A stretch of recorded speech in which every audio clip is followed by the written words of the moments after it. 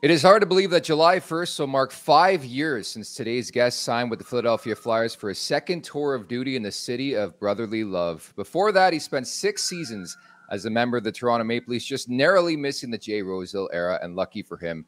Well, today it all comes full circle. Welcome to Leafs Morning Take, JVR, James Van Riemsdyk. What's up, buddy? How are you? Good. Thanks for having me, guys. I think I barely missed you in Toronto and then barely in Philly too. So I just know missed it was crossing paths a it, couple times. it was like you're avoiding me at all costs is what it seemed like. I got lots of buddies that played with you though, man. I was talking to Nasty on the Flyers the other day. Lots going on. Lukey wants to know how you feel about that trade 1-for-1 there years later after you went for Luke Shen straight across. Yeah, that was wild. I think I was kind of expecting to get moved. And obviously, I've been pretty close playing with Braden there in Philly, and then to get moved for his brother, it was kind of that bittersweet thing. I'm a little bit for me with some of the close buddies I had to leave, but obviously happy for those guys to get to play together, and loved my time of getting a chance to come play in Toronto. So I'd say it worked out well for both of us. Can you believe it's been 5 years, though, man? Like, it's crazy. I was just doing a bit of background and legwork, and obviously I remember your time as a Leaf, but I couldn't believe it's been 5 years. You signed a 5-year contract with them, right? Yep, yeah, 5 years. It's definitely flown by. I mean, it's crazy. I feel like the more time you play, the faster the years seem to go by. So it definitely seems like just yesterday I was making my decision and trying to figure all these things out. And yeah, here we are. And now that onto the next stage of my career. Yeah, time's flying. You looks like you're going to peg off 1,000 games here this season. What's you think you'd get to that? It looks like it happened quicker than you think, you say? Yeah, absolutely. I mean, that's obviously a nice milestone to hit. I think it just kind of shows your dedication to the game, things like that, the longevity you're able to create. And again, I'm someone who kind of loves to really try to adapt my game and work on different things to really make sure that those things don't happen by accident. So I'm always trying to tinker with different things to get the most out of myself. And yeah, definitely feel good for having that amount of games under my belt, and yeah, excited for the next stage and what'll happen next. Here's a good question for you. Who has the tougher media, Toronto or Philadelphia? Rosie, you can chime in too. Yeah, that's a good question. I mean, I would say the sheer volume in Toronto definitely is the difference. But I remember particularly in my first stint in Philly, there was a good amount of I don't know if controversy is the right word, but there was just some things that the pot would get stirred quite a bit, you could say. So there was some of that, but. Yeah, I don't know. It's definitely a little bit different. There is a little bit of that bite in Philadelphia for sure, but obviously there's a lot of sheer numbers covering the Leafs, so it's just a little bit different in that way. Mm-hmm. Of course, two big markets, no question. And now you're a free man. You can go to anywhere you want to go. What's it look like for you moving forward? What are you looking to get? What kind of as far as city atmosphere, team, all the rest of it? You're haven't been a free agent in a little while now.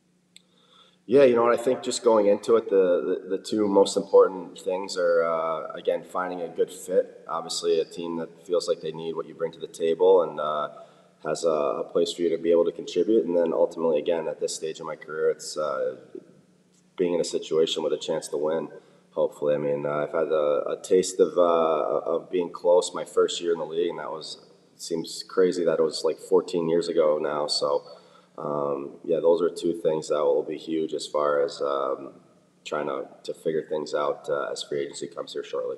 And the unique thing about you've signed, 3 contracts in the NHL, and they're all with Philadelphia, right?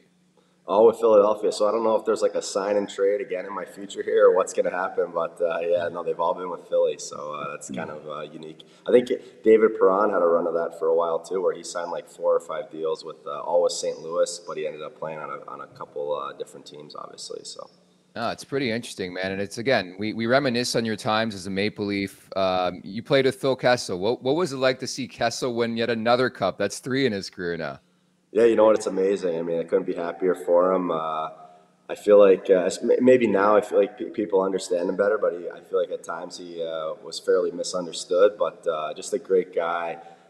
great teammate. Just fun to be around, funny to be around more so. I mean, just his voice, some of his antics, and some of his comments are just classic. So yeah, I was happy to see him get another one there. Too funny. Well, with the coaching staff you've had in the last few years too, with Tortorella, and you've had Babcock before that, two of the more hard-nosed coaches for sure. I know Tort's a little bit from back in the day, and obviously a hard-nosed guy, but I always thought he was fair. What have you noticed in your career as far as the coaching styles and how they've changed, how the players have changed, how that hard-nosed approach to coaching, maybe it works, maybe it doesn't. The new kids are a lot different to coach, and having those two, they'd stand out as the most hard-nosed coaches in the last few years. What was your experience with them? Yeah, I think you said it. I've definitely noticed an adjustment from when I came into now. I think it's just mostly on just like how things are communicated and communication style, and there's probably a little bit more of a two-way street nowadays, which I think is good and healthy to have those things. But yeah, just speaking as far as playing for Torts this past year, I had an experience playing for him at the World Cup like 7 years ago. I think it was in it was like 2016.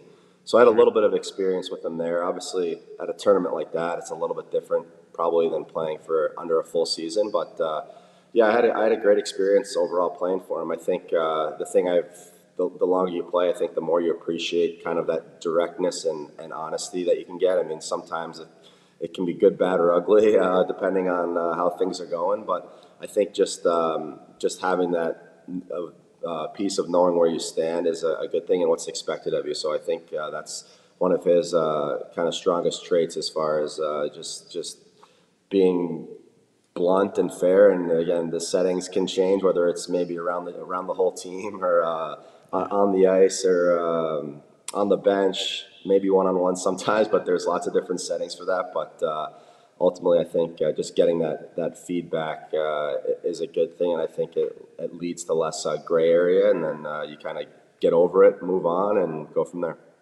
Yeah, lots happening in Philadelphia right now. It goes without saying. Everybody's looking over their shoulder. They don't know what's going to happen. Obviously, with Danny Briere at the helm now as the GM there. I wanted to ask you about playing with rookie Austin Matthews, man. Like, that's such a cool part of your career as some of the younger players that you played with at the beginning of this whole thing for the Maple Leafs.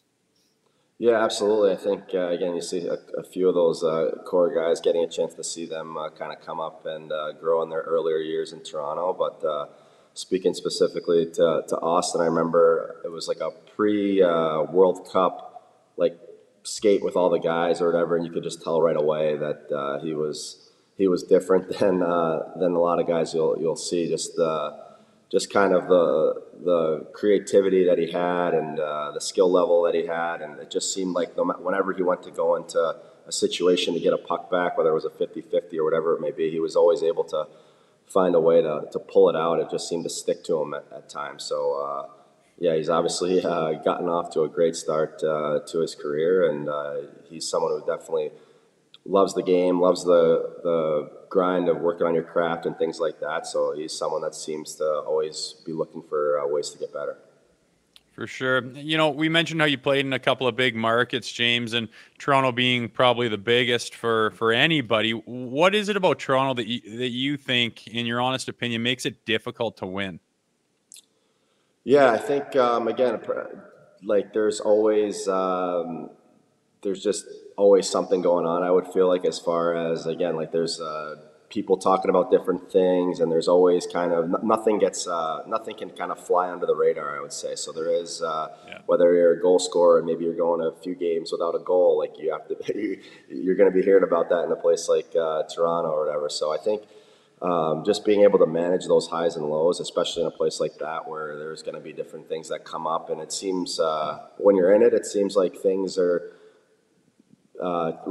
can be the highest of highs and the lowest of lows. So really managing that is so important. But yeah, definitely there's that extra element of some of that attention and sometimes the pressure you may feel coming from that. I think for me personally, like I love that atmosphere of that. I grew up a big Yankees fan and watching them and following them, and I feel like it's a similar comparison of playing for the Leafs, where you get that kind of it's not only just in the city, but everywhere you feel like is that Leaf Nation and the following that you get is so huge. And there is a degree of, you can feel that sometimes. And I think that makes it a lot of fun because, again, when you're able to, if you're able to get a chance to win in a place like that, like obviously we all know how special something like that would be. So I think there is the degree of pressure, but I think it's also that opportunity as far as how special it would be to be able to accomplish something there.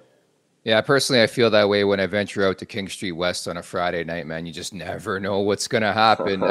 As someone who was there at the beginning of this whole thing, as mentioned, do you follow this team at all anymore? Like, how stunned are you that they haven't been able to push through? Like, obviously, it's been pretty crazy to break it down the last couple of years. And obviously, they get past the first round this year, but ultimately can't get to that Stanley Cup.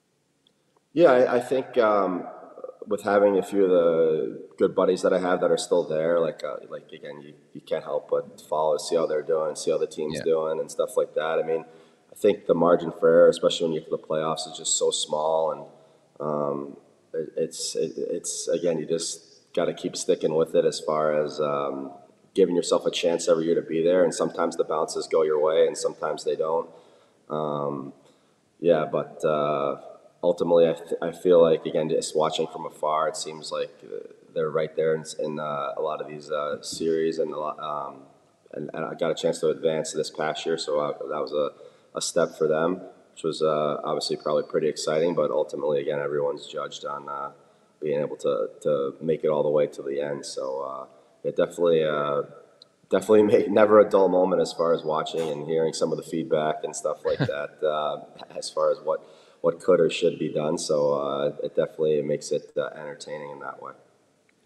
So being at the lake this summer, doing your summer routine, I got to ask, do you have a training table out there, or a masseuse? I hear you're like the Connor McDavid of getting treatment at the rink. So are you missing that this summer, or what? No, I've got my guys, a couple local guys, a couple guys that'll come in and just tune me up and things like that. But like I mentioned before, like I love what goes into trying to get better and maintain things, and want to play as long as I can. So I think at this stage and age, I feel really good. I feel like relative to what other guys were saying that were my age. So I think a lot of that goes into the routine that I've been able to create over the years, and definitely is something that has served me well so far. So it's that part of it is definitely fun for me.